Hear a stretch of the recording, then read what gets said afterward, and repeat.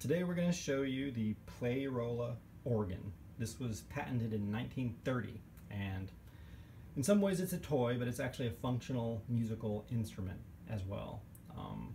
It uses interchangeable song rolls. Here's one in a box, and it's just paper over a core that you mount inside the instrument. This one already has one inside, so at its core, it's basically a harmonica inside that box. Here, I'll try unrolling it and we can show you the harmonica portion in the middle. So right there, it's kind of like a harmonica, and if you were playing a harmonica directly, you'd blow right into those holes. But the way this works is the song roll covers up those holes, and then as you crank it, it has little slots in the paper that expose the right holes to produce the right note for the song. So we'll go ahead and roll this song into the instrument.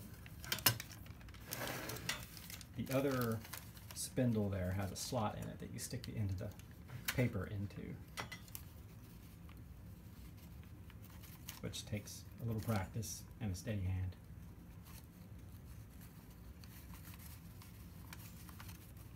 Once you get that inserted a reasonable way, as long as it'll hold, then you roll it inward and down, which feels a little unnatural at first, but that's the way it needs to go for it to work.